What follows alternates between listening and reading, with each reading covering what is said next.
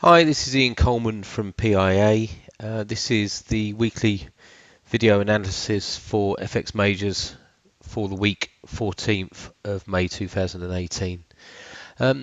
Quite interesting that we saw a stalling in buying in the dollar index last week. Our long-term bias is still to the upside, but there is scope for a correction lower at the beginning of this week. So we're going to break down some of the time frames. This is the weekly chart, dollar index, DXY. We're looking for this first bearish Elliott wave formation to have completed, and we're now assessed as being in this probably mixed, volatile, choppy correction to the upside.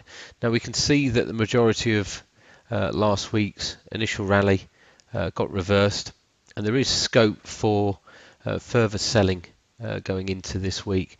Only a weekly close under this sort of level, 91.50, would then form an evening doji star formation and highlight the possibility of further losses. But our medium term focus is still around here, around 96, the figure, and that's trendline resistance, potential of a right shoulder of a bearish head and shoulders pattern.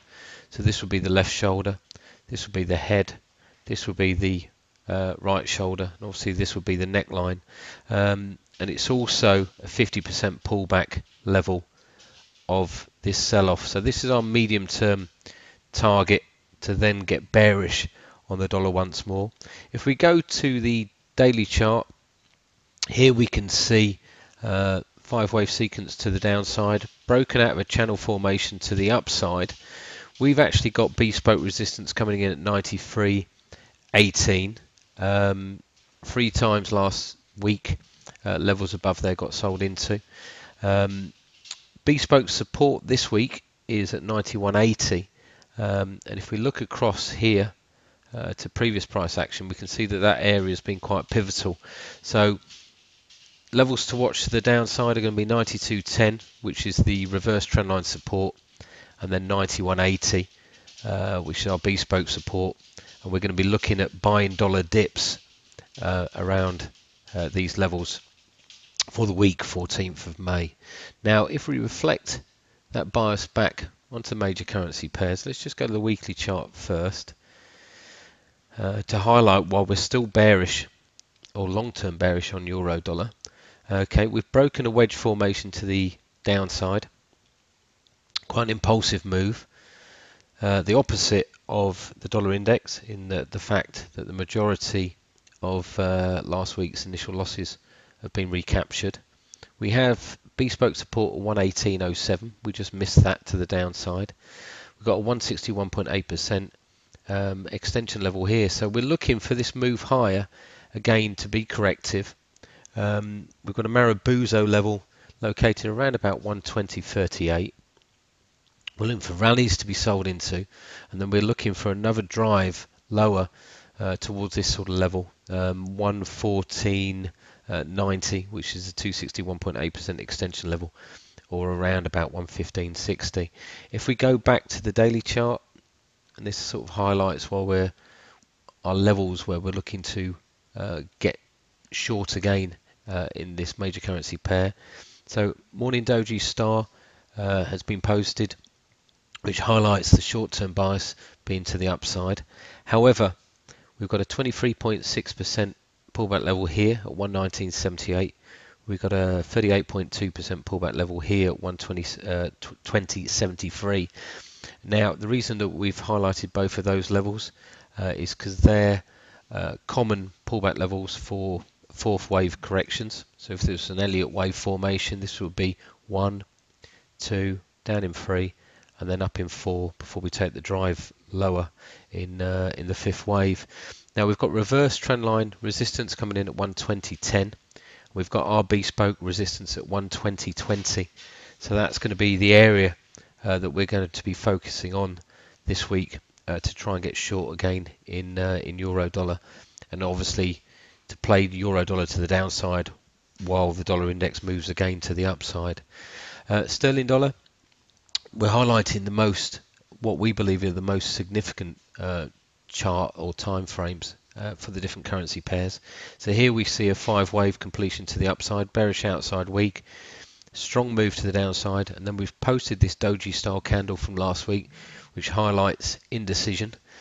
Now reverse trendline resistance is going to come in around about 137.45, and we've got our bespoke resistance at 137.24, so that's going to be our prime area again this week to try and get short and take sterling dollar further to the downside. If we look to the weekly chart, here we can see 137.24. This area here, it was support, okay, with the swing low from the 3rd of January was at, let's just have a look, swing low 137.12, so that then becomes resistance. Okay, so what was support becomes resistance. So we've got 137.12, we've got our bespoke level again, as we've highlighted at 137.24, and then we've got this 23.6% pullback level. The fact that we've had such a strong sell-off normally highlights as well that any corrections that we get to the upside are limited. So 23.6 is probably going to be the Fibonacci retracement level to focus on this week. Dollar Swiss, again, we're just highlighting the chart that has the most significant technical view for this week. We've broken this wedge formation to the upside. We've got reverse trendline support coming in at 98.94. Now we've got our bespoke support at 98.90. So again, this is our sort of prime area that we're going to look to get long in dollars again, and in this case dollar Swiss, to take this currency pair further to the upside. And our long-term target, like we highlighted last week, is going to be around about 106, the figure 106.50 over the long term. Now dollar CAD, not as easy. No, nothing's really easy, but not highlighting any sort of confluence areas for this currency pair next week. The long-term bias is still to the upside. We've got trendline resistance located at 131.12, but the fact that we posted this bearish outside week with levels above the Ishimoku cloud being sold into means that we could see more of a sustained correction to the downside this week. We've got our support located at 127.60, and we can note that levels around there were bought into twice last week, but the follow-through buying has been limited, and we're really going to be quite cautious of dollar CAD this week for the potential of a stronger correction to the downside. A break of 128.31, which is our bespoke resistance, comes in around about here, and then we turn bullish once more. But at the moment, pretty much in no man's land for dollar CAD, and we need to see some sort of decent price action around some relevant levels, which we just haven't got at the moment. Strangely enough, the fact that we think there might be a deeper correction in dollar CAD, we also think that there's possibility for a higher correction in Aussie dollar. So if we look to this chart here, this is the weekly chart, we can see wave 1, wave 2, and then strong sell-off, spikes, doji formations under the 161.8% extension level at 75.13. Now the reverse trend line resistance for this wedge breakout is seen at 76.54, and our bespoke resistance is at 76.49. So there's scope for a pretty strong corrective recovery in Aussie dollar this week, and normally if you see that in one of the commodity pairs, you'll see it in another. So again, scope for dollar CAD to move further to the downside, scope for Aussie dollar to move further to the upside, but with the bias still being in the case of Aussie dollar still on lower levels. So 76.50 is sort of the area that we're going to be looking at. And if we break down to a daily chart, we can see here that there's pretty mixed volatile trading. There's even scope for maybe a dip to be bought into early on next week, and a reverse head and shoulders being posted. So this will be a left shoulder, head, potential right shoulder, and then to move higher towards this 76.50 level.